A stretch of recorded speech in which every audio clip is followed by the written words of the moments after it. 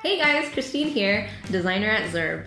Welcome to the final lesson of our 6-part Zero to Website series.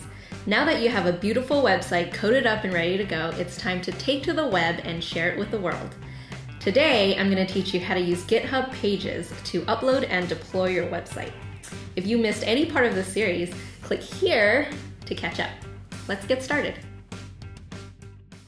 All right, so today we're going to be using GitHub Pages to upload and deploy your website onto the web. So right now I'm just on the GitHub Pages website. It's pages.github.com.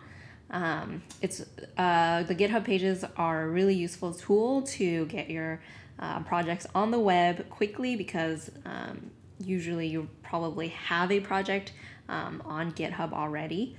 So on this GitHub Pages site, there are all these instructions for how to get your page onto the web, but I am going to head to GitHub right now. And if you're new to GitHub, the first thing you're going to want to do is create an account. I'm logged into my account right now, and the first thing I'm going to do is head to this top bar. Under this plus menu, I'm going to click on New Repository. And in this repository name field, I'm just going to put in the name of my repo. I'm going to call it my portfolio. You guys can call it whatever you want, but remember that this is your portfolio. It should be simple and to the point. Also make sure that the owner is set to your name if you are part of any other organizations on GitHub. You can choose to put in a description if you want. So now our repository has been created. Throughout this lesson, I'm going to be saying repo or repository, so it's pretty much the same thing. So the next thing I'm going to do is I'm actually just going to follow these instructions in order to hook up my project folder. That's this folder right here, where we have all of our coded files, and then link this folder to our repo. So in order to do that, I'm going to open up my command line. So if this is your first time using the command line or you're not very familiar with it, that's okay. We're gonna walk through this step by step.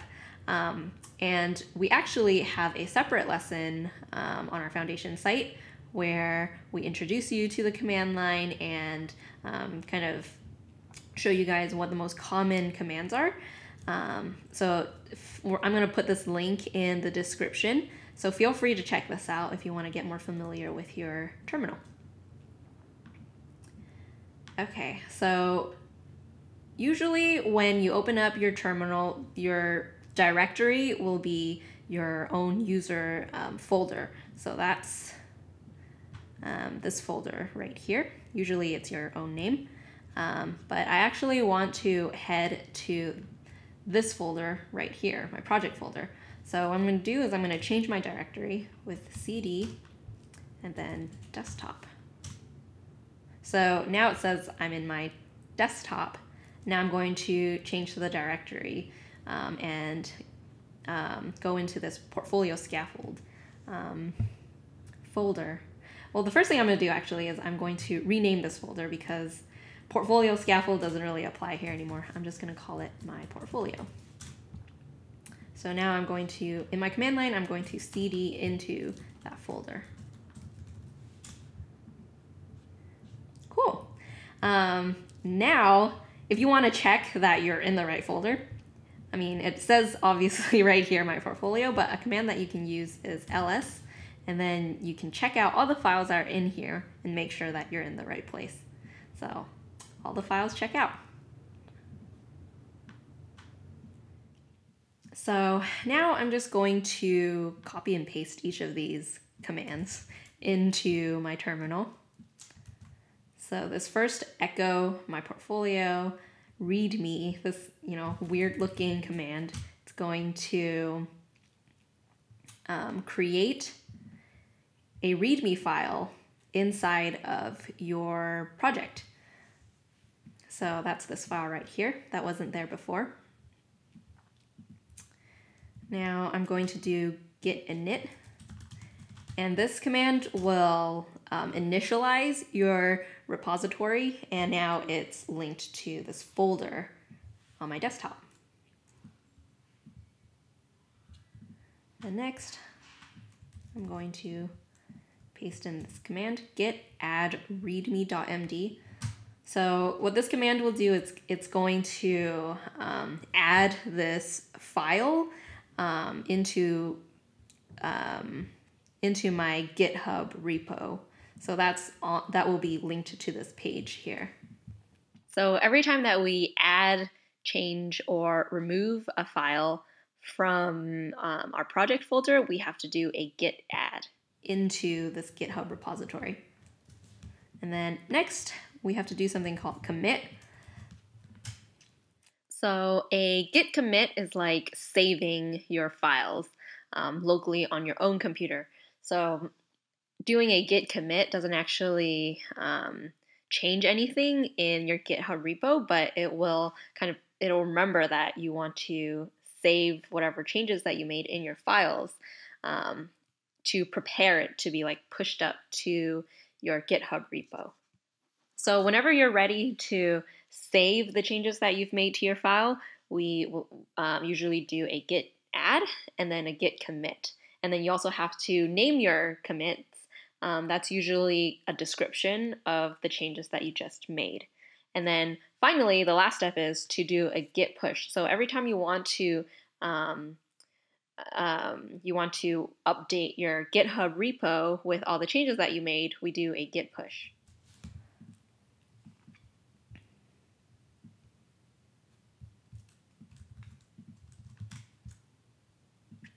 So next I'm going to do this git remote add origin and then do a git push. So git push is it's kind of like the last step that you do in order to push up all of those changes that we just did up to this GitHub repo here. So every time we make a change, we have to do a git add and then a git commit, and then we have to name our commit. So that's usually a description of what's been changed in that project. And then finally, we do a git push origin master, and that is what's going to push all of those changes up to my GitHub repo. So you might wonder what the difference between a commit and a push is. Basically, a commit is only saving things onto your own computer. It doesn't actually affect anything on your GitHub repo until you push it up. So doing a git push to your master branch is ultimately what saves all of those changes onto the GitHub repo and your hosted site. So it's really common to, do a bunch of local git commits before you actually do a git push. So now I'm going to refresh this page. And now you can see that all of these files, this file has been added to it. So we only see this README file right now because the only file that we added was the readme.md. So what I'm going to do now is in my terminal, I'm going to do git add period. And what that does is it's going to add all of the new files inside of this project into the repo. And then next I have to do a git commit -m, and then always in quotations is the description of our commit.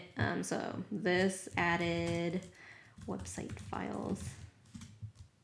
So now you see that it's added all of these files to the repo. Now I have to do a git push origin master. This usually takes a while. It depends on how many new files you're pushing to the master branch. The master branch is basically where all of your code lives and what's going to be seen when you go to your hosted site. We usually do a git push master, git push origin master, and that pushes it to the master branch. In your GitHub repo, sometimes you'll have like a bunch of different branches in here if you're working on like a team project.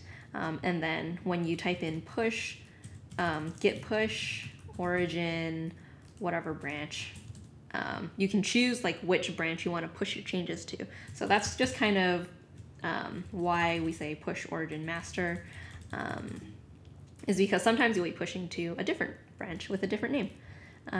Okay, so I'm gonna refresh this again, and ta-da, we have all of our files in our repo now.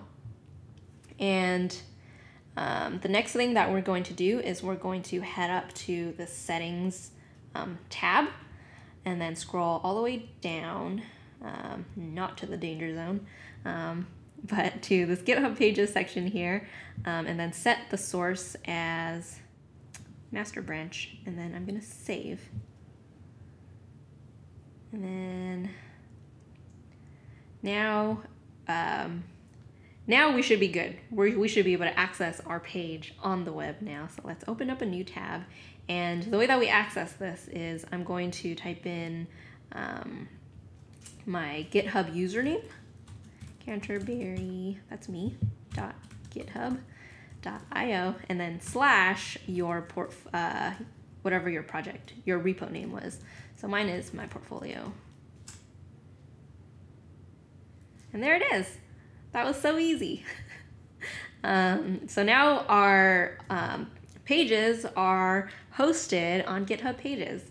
Let's check if all of our links work. There's Laurel. And then our contact page, our index page. There it is. And you're done. Your portfolio is on the web and ready for everyone to see. Now that you know how to build a website from scratch using Foundation, we hope that you'll continue to build many, many fantastic websites. If you have any questions about how we deployed our website today, feel free to leave a comment below or tweet us at Zurb Foundation and we'll be sure to get back to you. If you want to learn more about Foundation from the people who built it, check out our Intro to Foundation course in the description below to learn all about how to use Foundation and its components. If you haven't subscribed to our channel yet, click here to subscribe. See you guys next time.